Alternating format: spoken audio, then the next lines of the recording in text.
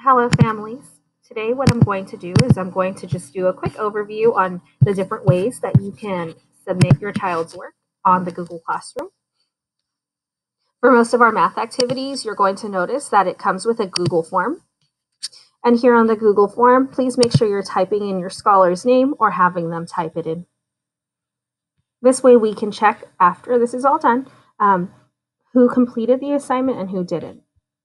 Please make sure that you are clicking submit here at the bottom. That way the assignment is getting sent back over to Ms. Martinez or myself. For our writing and ELA assignments today, you'll notice that you have to upload a photo of your child's activity. For instance, for this activity here, I'm going to view the assignment and I'm going to open this document listed right under here, your work. Here in the instructions, you're prompted to paste a picture of your child's work.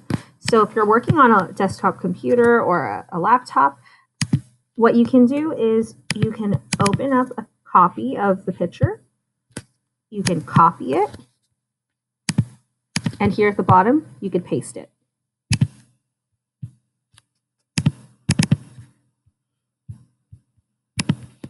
When you're done, just click Turn In. And then the assignment is complete. Another way you can do that is you can go back here to the page. And here it says Add or Create. You can click Add. Choose a file.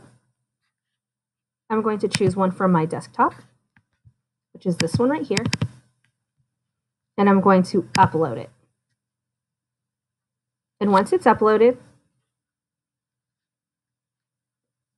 I can turn it in.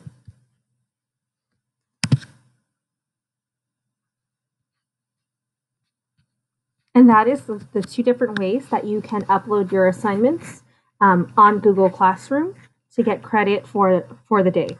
Now, if you notice you made a mistake, for instance, oh no, I pasted the wrong picture, just click Unsubmit, and those files come back to you. All right, if you have any more questions, please feel free to reach out. Thank you.